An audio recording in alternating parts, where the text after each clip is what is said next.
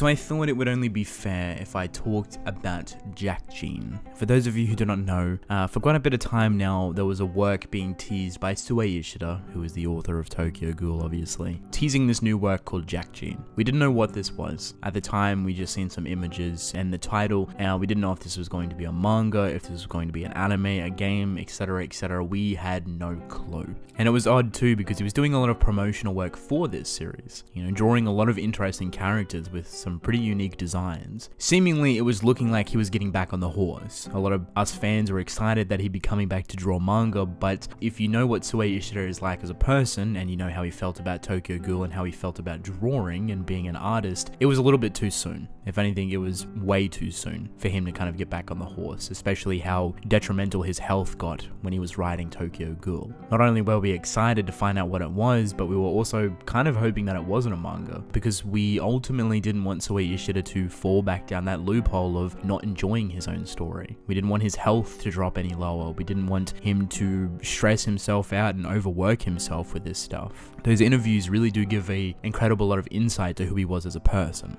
So what is Jeanne? Funny enough, Jeanne is a Nintendo Switch game that will be releasing in 2020, free promotion. For the most part, we don't really know all too much of the semantics of the game. I believe it's a Otomo game. I'm not even sure how you pronounce that. I say that, but it's not actually confirmed, I don't think. There's no real gameplay elements being shown. There's only kind of like a teaser trailer, and Sui Ishida is doing the artwork for it. Funny enough, he also did reveal that he has been working on this project for 3 years. That's basically the length of Tokyo Ghoul Re. Now, I found this very interesting, right? Not only was he working on Tokyo Ghoul Re and kind of feeling some type of way about it, but he was also working on Jeanne. Sui Ishida is a very prominent artist, and he seemingly loves to draw, if shown by anything by his Twitter. He draws all the time. So it's hard for me to question if Jeanne had any sort of influence on Sui Ishida and wanting to quit Tokyo Ghoul. I'd probably say no, but there's also that added pressure of doing more work. And when you think about a weekly author bringing out chapters every single week of such high quality, it's hard to think that they could do anything else within that meantime.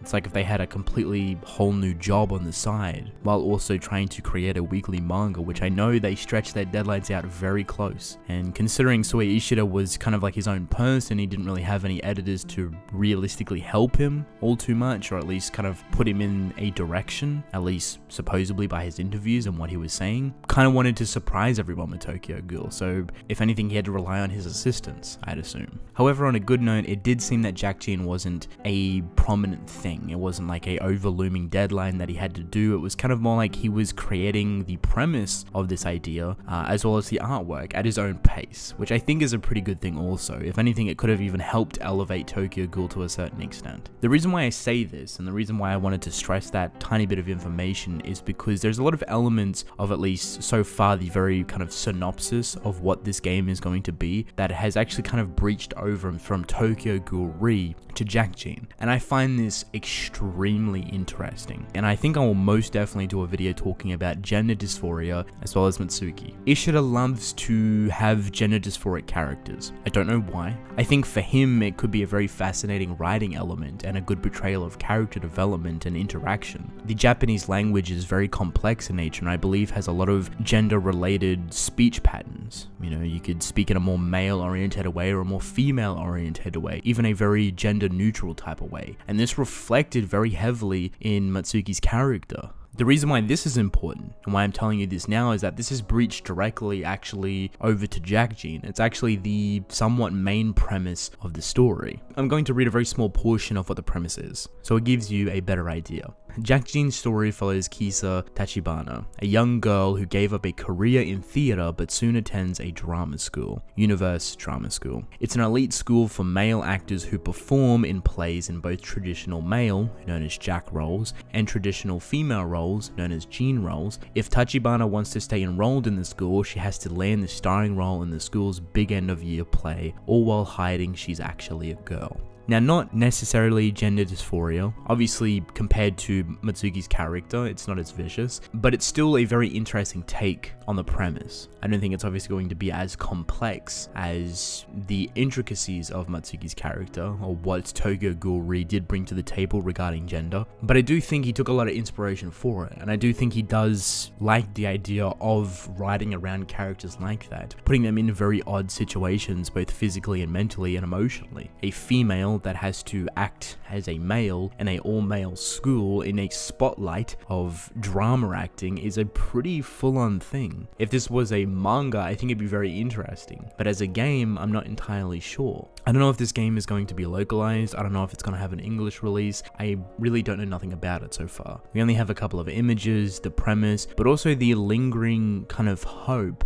that if Jeanne is successful, it could turn into a lot of different things. More specifically, it could turn into a mobile game, special events, merchandise, but also anime. I think it would be nice to see kind of Sui Ishida behind another anime. Obviously, this is kind of his work. He did write the premise of the story. Is he writing it directly? Not necessarily. He's actually working with the author that done the Tokyo Ghoul spin-off novels, which I think he's in pretty good hands at that point. When you have Sui Ishida and the person that's writing the spin-off novels for Tokyo Ghoul, they're going to create something pretty great, and the story is going to be pretty intuitive. For the most part, this is where his focus has been going. This is what Jeanne is, a Nintendo Switch game that comes out in 2020. He's written the premise for it, and it's a kind of gender-based story, which is always interesting to me with how Sui Ishida handles this stuff. It seems pretty lighthearted. I don't think it's going to be crazy emotional or, you know, crazy dark or anything like that, just from the trailer that we've actually seen, which is a very good change of pace, especially for Sui Ishida and how he feels towards a lot of different things. But you never really know, anything could change. The idea that it could possibly be turned into an anime makes me pretty excited, but I think the most important thing from this is that this is a really good breather for Sui Ishida. It seems like he is having fun drawing again. It seems like he's really enjoying what he's working on right now, and this will probably get his creative juices flowing. And if he ever were to return back to the manga industry, which I do think he may evidently do, just not as a weekly format, I think he would definitely go to maybe a bi-weekly or even a monthly series, which I think in my opinion would suit him perfectly, especially if he's going to be writing a dark series once again, but you never know on that regard. I think Jeanne is the perfect segue to potentially a new series. It gives him enough time to breathe, it gives him creative liberty. He seems like he's having a really good time with it, and he's really passionate about this project, considering it's kind of like his first game that he specifically wrote the premise for. A lot of companies are putting a lot of money into it and looking to expanding into anime and mobile phone versions and special events and merchandise. They seem like they really want to push this as a pretty big thing, and with the name Sui Ishida behind it, I think it probably will do pretty well. So for the people that have kept hounding me time and time again to talk about Jeanne, here it is. You finally got all the information you could ever want from what this series is so far. I may make another video on this later on down the line when more information is revealed or gameplay or something like that. Long story short, it's not exactly what people wanted. Obviously it's not a new manga, but I think that's a pretty good thing. People are still kind of happy that Sui Ishida still wants to do stuff like this. He still wants to, you know, draw and be an artist and have this work ethic towards him. He didn't kind of just drop off the face of the earth and never wants to write manga again, which is kind of what he implied with his interviews. It seems like he was done with everything at that point, and it kind of worried a lot of people, but seeing him now and how far he's come, it's